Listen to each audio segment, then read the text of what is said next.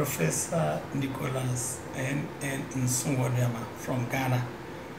I'm a professor of statistics, and currently I'm the president of Regent University College of Science and Technology. And the president is like a vice chancellor of the university.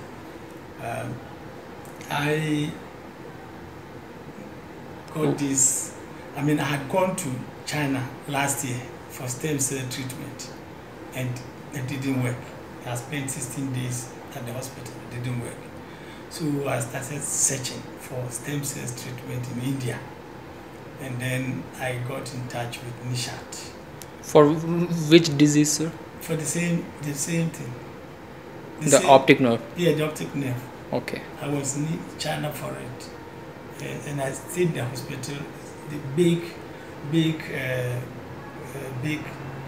company, and I stayed in the hospital for 16 days, and it didn't work. So I searched for stem cell treatment in India, and then I got in touch with Nishat, who communicated with me and told me all about it.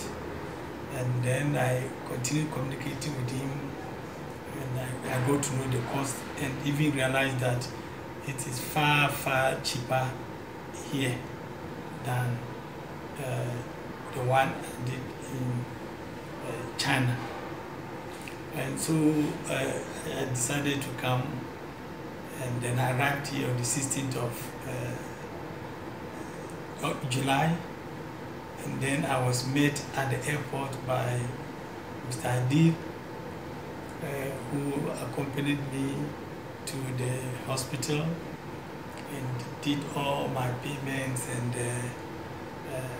got me a very nice ward, private ward to stay in. And then immediately the nurses started the protocols.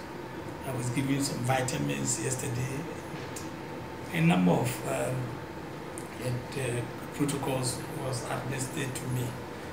And today, this morning, early in the morning, I went for the recent treatment.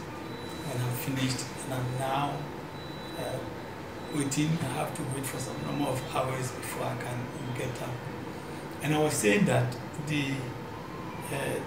I'm very fascinated about the way the nurses work here, because it's like every 10 minutes or even sometimes 5 minutes somebody comes to do something, and my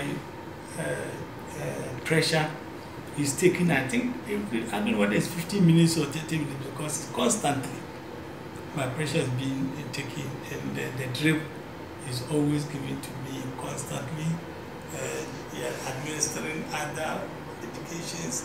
And I actually appreciate the way the nurses here go about their work, and I'm very happy I'm here.